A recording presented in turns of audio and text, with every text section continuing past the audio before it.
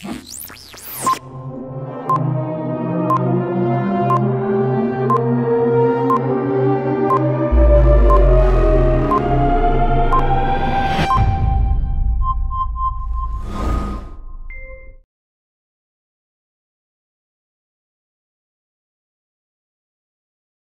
51.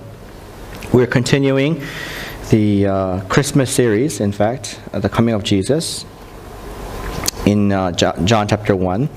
Let's read responsively these verses from the Word of God.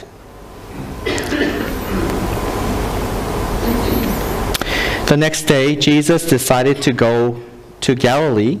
He found Philip and said to him, "Follow me." Now Philip was from Bethsaida, the city of Andrew and Peter.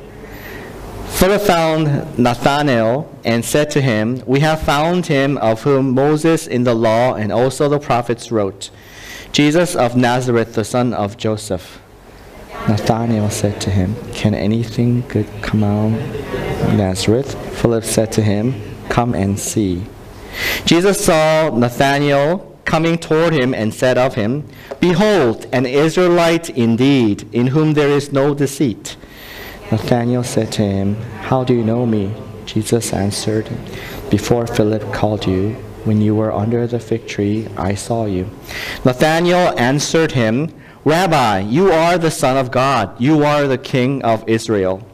Jesus answered him, "Because I said to you, I saw you under the fig tree, do you believe you will see greater things than these?" Let's read together. And he said to him, "Truly, truly, I say to you, you will see heaven opened and the angels of God ascending and descending on the Son of Man." Amen. This is the Word of God. Have you been skiing? Have you ever been to a ski resort? I have 2 years ago. I remember vividly, it was the first time my family went skiing and I learned how to ski. It was kind of fun because I learned with the skis set on your feet, you can't walk up a hill, right? So you have to walk sideways like a crab to climb up a little slope. And in order for you to slow down and stop, you have to make this triangular shape with your feet. They call it the pizza. So, I was practicing the pizza all morning long, trying to, get up a little slope and ride and practice my skills. And I enjoyed it. It was kind of fun. In the afternoon, the lesson was done, so we were on our own. And I tried to ski, but my legs, they all lost their strength. I had so focused on not falling down that I was so tired I couldn't really enjoy myself. And the sun was so hot.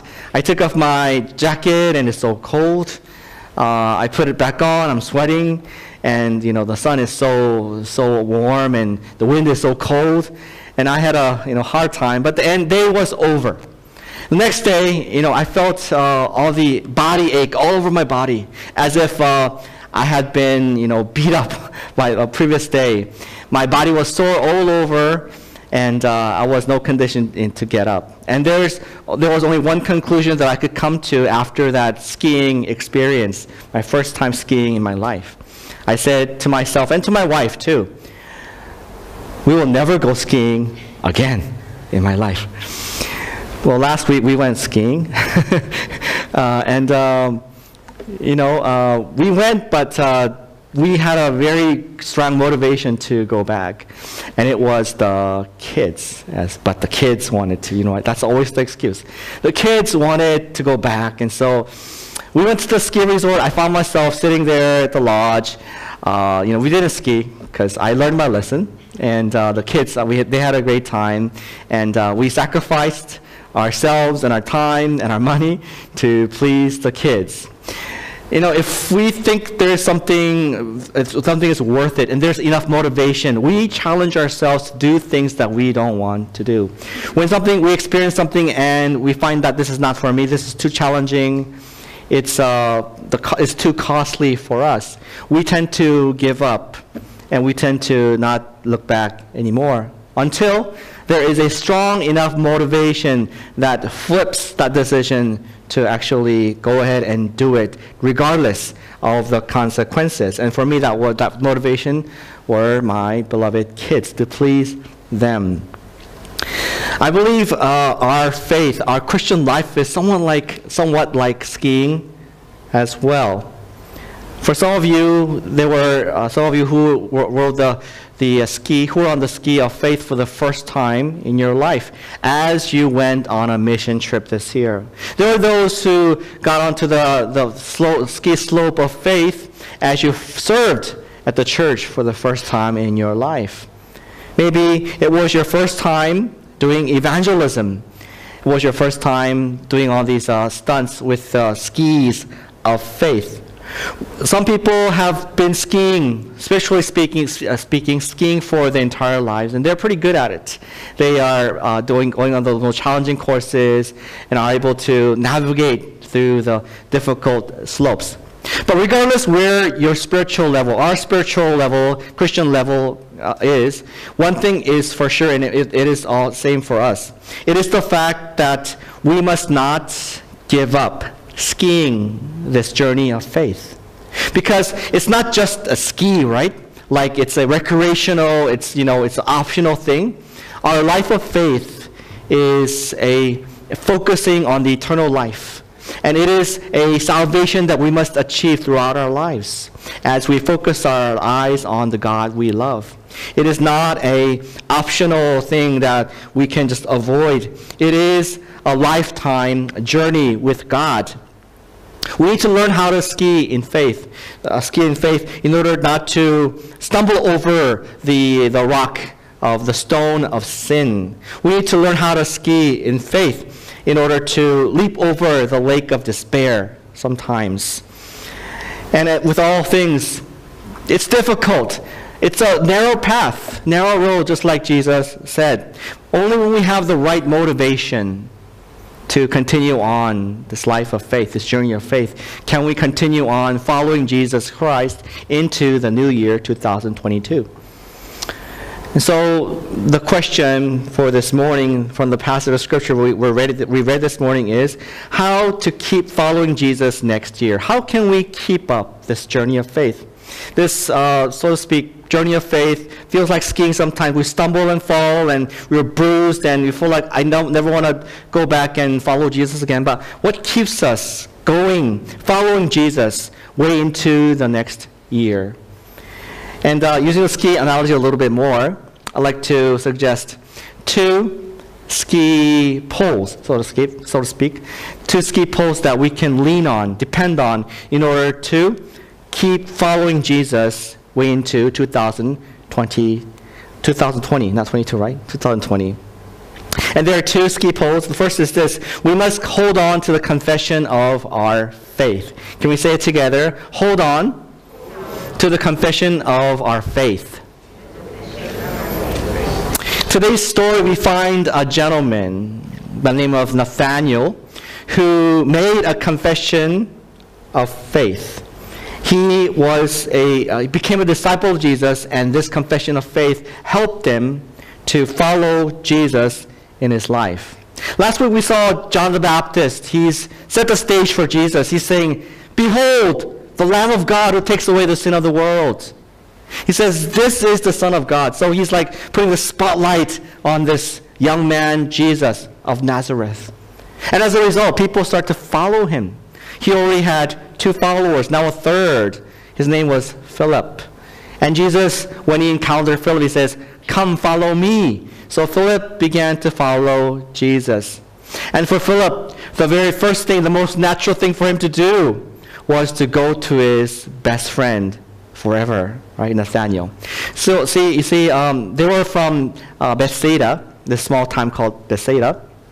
And we can imagine that they probably talked about a lot of news and the religion of the time and how things are going. They were concerned for the time. They were, in fact, God-fearers. They were thirsty for the kingdom of God to come down on this earth. They were waiting for the Messiah, to come. Because at the end of their conversation, Philip and Nathaniel always talked about how they were oppressed by this Roman government, how they were being overly taxed, how there was oppression and unfair treating in the Jewish people. And so they were waiting and eagerly studying the Scripture. They were conversing with one another. They were, in fact, so to speak, Messiah maniacs. And when Philip, he discovered this guy, could this be the one? The first reaction was to go to his best friend, Nathanael, and say, I've met somebody. I met him. And this is how he describes him. He says, this might be the person that's described by Moses in his writings. It probably is the one also prophesied by the prophets in the Old Testament. This excited the heart of Nathanael when he heard this. His eyes got bigger and he was just wanted to know more. So Philip, what is his name? And Philip says to Nathanael, he is the son of Joseph, Jesus, the son of Joseph from Nazareth. And then Nathanael kind of had this doubt in his heart. Nazareth? Really? They were maniacs, right? They knew where the Messiah would come. He would be from the tribe of Judah, from the south, not up here, not here where there's nothing but animals and farming. He's from Nazareth? Really? And so Philip, he was not as resourceful in his knowledge, so all he could say was, hey, just come see what I'm talking about. And so that's how Nathanael was to encounter Jesus for the first time. Nathanael and Philip were probably coming together from a distance to Jesus. And when Jesus came close to them, Jesus praised Nathanael. And he says, this is a true Israelite. There is nothing guile. There is no deceit in this person's heart. So, Nathanael hearing this for a total stranger, kind of weird, but didn't feel too bad, right? But he wanted to make sure. And he said this question to Jesus. So, do you know me? And this is what Jesus said. He said, before Philip ever called you, I saw you under the fig tree. When Nathanael heard this, his whole heart was electrified. He was trembling because this meant something dear to him. For us, when we hear this sentence, I guess Jesus saw him just sitting there under a tree. But this sentence was loaded with a lot of meaning for Nathanael. It was a statement that went straight to his heart. Because you see, when the Jewish people talk about the fig tree, being under the fig tree, that's what the Jewish rabbis did. That's what religious people, that's what pious people of God did. They sat under this place, their place of worship. Maybe a fig tree. It could be a fig tree, literal fig tree. It could be their home. Or maybe in Jesus' terms, it could be your prayer closet. It was your private place where you talk to God, where you pray to God, where you read the scripture, where you are touched by Him. And for Jesus to say that I saw you under your fig tree. Nathanael knew that Jesus was a person of supernatural origin. He knew that he had to come from God. Jesus seemed to know the very private life of Nathanael. This Nathanael who was so pure in his heart, he was so soft. He responded to this one sentence of Jesus, and it was enough for him to trust and believe in this Jesus as a person sent by God. It was a time, a moment when Nathanael's heart was truly touched by God. When you and I meet somebody for the first time, but we discover that that person had known you for a while, maybe they know your dad or parents, they've seen you when you're small, we tend to soften our hearts and open ourselves to that person, right? And Nathanael felt that way. He felt like, this person knows me. He sees me. He is from God. And it was enough for him to open his heart to this Jesus. In fact, the Bible talks about many people of faith that had similar experiences when they met God for the first time and they realized that this person, this God, knows everything about them. They suddenly soften up. They are undone, so to speak, and are receptive. They are touched by God. I recall two people, one from the Old Testament, one from the New Testament. One is from Old Testament, Moses, the very person that's written here in today's passage. When Moses was in the Midian desert wilderness, he was a shepherd. He was tending a sheep. He was a nobody. But then he saw this bush that was burning but wasn't really burning up. So he went near to observe what's going on. And then he heard this voice, Moses, Moses. When he heard his name being called from this bush, he was so scared. And this bush continued to talk to him. It was the God of Abraham, the God of Isaac, God of his ancestors. This person knew him, his origin, his birth. And this God was telling him, I have seen the affliction of my people. I have heard the prayers of my people. When Moses realized this God, this person who he had met for the first time, knew his before, his present, and he knows his people, Moses was totally undone. He was ready to say yes to the calling of bringing his people out of Egypt. Also, we remember Paul or Saul, right? When he was on the way to Damascus, and he was suddenly encountered by this bright light. In the light, there was a voice saying, Saul, Saul, why do you persecute me? It is painful for you to kick the gourds. It is painful for you to kick the very thing that is pointy and sharp. It's only going to hurt you. And at that moment, when he heard his name being called by this stranger in the light, he was undone. Because not only he knew his name, but he knew what was going through the deep heart of Saul. Because you see, Saul was going to Damascus to persecute and kill Christians, to get rid of this sect, this cult that was going around, he thought. But deep in his heart, he knew something was wrong. He was hurting.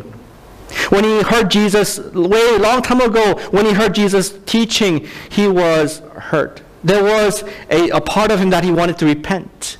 When a couple of days ago, he witnessed the martyrdom of Stephen. He was there. He affirmed that this person should die because he's teaching Jesus. But in his heart, there was this hurt. He knew something was not right. And this person who showed up in the light says, Saul, Saul, why do you persecute me? It is so burdensome, painful for you to kick the gourds. When Saul realized that this person knew him so well, Saul was undone. He had to fall to the ground, and he became a follower of Jesus Christ. When Nathaniel had an experience like this, he realized, although it was a very short encounter, with his pure heart, his clean heart, he realized that he was in front of a man of God. He was undone, and he was willing to follow Jesus. When I was a bit younger, I had a similar experience of being undone. You know, when I was a teenager, being in high school, you have those moments when you want to ask God, are you there? Are you really listening to my prayers? You have all these philosophical questions about life, about your future, about good and evil, the existence of, God and all of that. I was going through that period in my life. One day I was listening to a sermon, and I was responding in prayer to a sermon. I took a little bit of time to think about what was said, what my heart was saying to God. And I realized the person that has led me thus far in life was not my parents. It was, much less me. I did not lead my life so far. I had no control over my life. I knew that there was some other person that has led me thus far. There was some other person that has provided all the needs that I had in my entire life. There was a person that was in charge, who could be in charge of my life. And he was the one who had been listening to all my prayers. He was the one who sent me all the preachers, all the sermon messages, all the Bible teaching, so I could know more about him. And when I realized that he knows my past and he knows my future, and I realized that I am before him in that prayer time, I was undone, so to speak. Maybe like when Nathaniel was undone, when he realized that Jesus sees him in his most private moment. At that moment, I committed myself to Christ, saying that, Jesus, you have been the one that has leading me this time. And you have died on the cross to forgive my sins. After 3 days, you resurrected, even cheating death. And now you are the only person in this whole entire world that has the authority to lead my life. I give my life to you. When I realized that he was there, I gave my life to him. And this was my confession of faith. Jesus, you are my Lord. In fact, that was Nathanael's response as he was undone before this person, this rabbi, this man of God. Let's look at how he responded. In verse 49, Nathanael answered him, Rabbi, you are the Son of God. You are the King of Israel. He confessed this statement of faith. A statement of faith is one concise statement summarizing what you believe who Jesus is, what you believe about who he is. And Nathanael came to this conclusion, Jesus, you are the Son of God. You are the King of Israel. Isn't this astonishing confession in John chapter 1? I mean, we haven't seen all the miracles yet. He hasn't done anything. And yet, with his tender, pure heart, Nathanael made this beautiful confession that you are from God, you are the Messiah, you are the Son of God, and the true King of Israel. That was his confession of faith.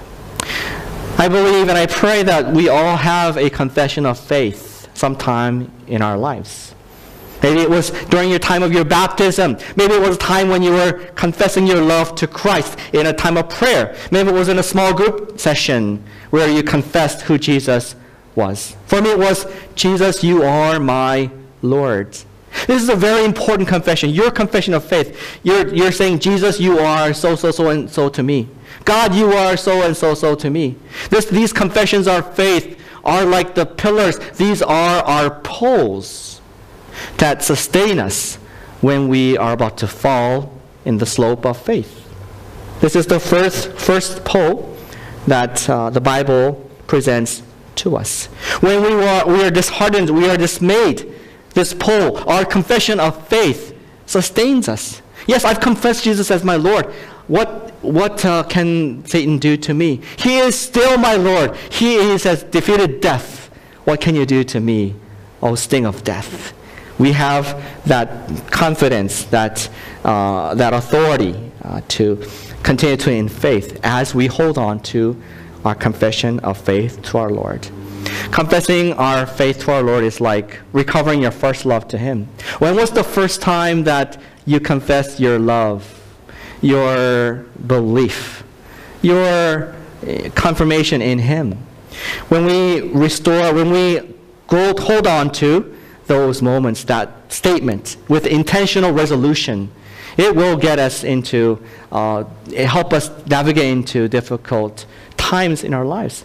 And that's what happened for Nathanael. He confessed Jesus as the Son of God, the King of Israel. Which comes to our second pole of faith. And it is this: not only do we hold on to the confession of faith to the Lord, we hold on to the promise of faith. Let's say this one together as well. Hold on to the promise of faith. Let's go back to the story. Jesus, he hears this young guy, this young man, pure heart, with this aspiring life ahead of him, saying that, Jesus, you are the Son of God. This is amazing confession. Only John the Baptist had said something like this. And Nathanael was saying this, and if you see a little kid, being respectful to you, opening the door for you, saying 안녕하세요 to you, would you love them and want to give something to them and, pat them or whatever? Jesus saw this guy was so precious, so beautiful. So Jesus wanted to bless him. He gave him a promise, his word. What did he say? This is the last verse of our passage of Scripture, a very amazing verse that we never see anywhere else. Starting from verse 50 says, Jesus answered him, because I said to you, I saw you under the fig tree. Do you believe? You will see greater things than these. And he says, let's read this one together, verse 51 together. And he said to him, truly, truly, I say to you, you will see heaven opened and the angels of God ascending and descending on the Son of Man. What in the world does that mean? Right? For a Jewish person, this immediately made sense, because this reference to the angel of God, ascending and descending, refers to their patriarch of faith, Jacob, who is called Israel. Remember when Jacob, he was running away from his brother because he had wronged his brother. He was running away to his uncle Laban's house. He was terrified. He was homeless. He didn't have any support. So after a days of running away, he falls asleep at this place, and he puts a stone as his pillow, and he sleeps. And he dreams. God shows him this ladder that is put from the earth to the heaven. It's open, and he sees angels ascending and descending, ascending, back and forth. And God says to Jacob that this is a sign for you that I will be with you. I will give all this land to you, just like I promised to Abraham, and Isaac. I will give all this. You will come back to this place. This is a promise. And so God promised Jacob a tremendous blessing to be the ancestor of the descendant of faith. And so when he got up, he realized that this was a temple of God. This is where God showed up. And he called that place Bethel. In effect, Jesus was saying to Nathanael, this place right here is your new Bethel. From now on, you will see the Son of Man, Jesus Christ, seeing amazing heavenly things being done through him. In fact, chapter 2, all the way to chapter 21 of the book of John, Nathanael will witness, Nathanael will witness the amazing miracles, the signs, and the wonders, the teachings of Jesus that no man has ever seen. He, in fact, would experience angels ascending and descending upon the Son of Man. And this promise of faith to Nathanael was something that he needed in order to sustain his faith, his commitment to follow Jesus Christ. Because, you see, in chapter 1, and after that, his name is never mentioned. Nathanael's never mentioned until we get to John chapter 21, the first verse, the last chapter of John. He's not a very significant figure, we find. We don't know what he is. He's not like Peter or John or James, his lesser-known apostle, disciple. But what we do know is that he's been with Jesus all throughout the book of John. He's seen all the miracles, the wonders, and the teachings, and he's seen Jesus die on the cross, and he saw Jesus resurrected from the dead. And now he was able, that means that he sustained his faith. He was able to finish the journey of faith that Jesus had promised. And also, not only that, we know from church history that he died as a martyr, probably in Armenia. He was skinned, frayed to, his skin was frayed to death. He was martyred. He was proud to be a martyr. And he was able to finish the journey of faith because of this promise of faith. Brothers and sisters, what is your promise of faith that you and I can hold on as we look into the new year, 2020? In the days of Jesus, there was no Bible. But you see, I see this Bible as a treasure book. Oh, thank you so much. As a treasure book of promises. All the promises are ours through Jesus Christ. That's why we call it the Old Testament. It is the old promises of God. New Testament is the new promises of God. And what a shame it is if we have all the promises of God and we never claim it. When I was moving from Texas to here like 8 years ago, one of our church members, gave me a gift card, about like $100 loaded on it. And it was from this restaurant, this French cafe, breakfast and everything, very nice restaurant, called La Madeleine. I don't know if you've ever been to a La Madeleine before. Pastor May knows, she's from Texas. And so we came all the way to California and wanted to, go to La Madeleine. And we searched up, where is the La Madeleine in this area? And the closest one was 750 miles away in Phoenix, Arizona. I had this gift card, this voucher, this promise that I could get some good food. I could not fly, I guess, to Phoenix to use the $100 voucher. It doesn't make sense, right? Well, the Word of God is like a gift card to us, an unclaimed gift card. It's not that we have to go to Phoenix to experience this Word of God. It is right here, right now, with us. Emmanuel, Jesus has promised that when you believe and when you obey, all these words will be ours. As we go into the new year, there is no way we could continue in the journey of faith unless we trust in the promise of God that He has for you and me. I have a very practical application that I really recommend and encourage you to follow if you can. As you finish the year, 2019, as you go into the new year, 2020, I want you to read your Bible with a purpose. Purpose of claiming a promise of God. God, what is your promise to me? What is that promise that I can claim and experience in 2020? As our eyes and hearts are focused on His promise, we'll be like Nathaniel, being able to even endure the difficulties in our lives. Looking back at 2019, I have claimed the promise as well. And it's this very verse that you see on the banner, Romans 8:14.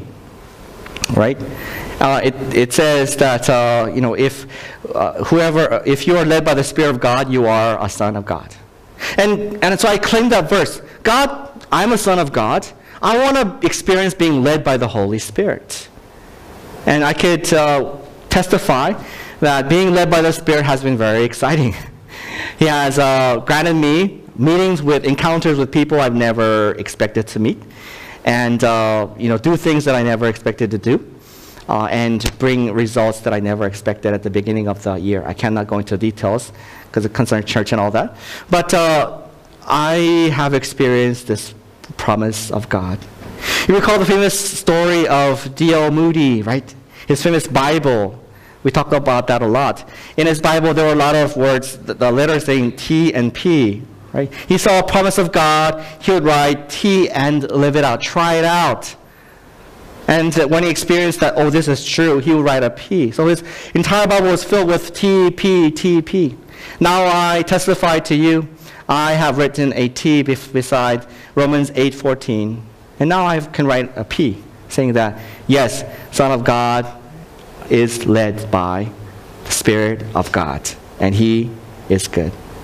Brothers and sisters, let us claim what is rightfully yours as a son and a daughter of God.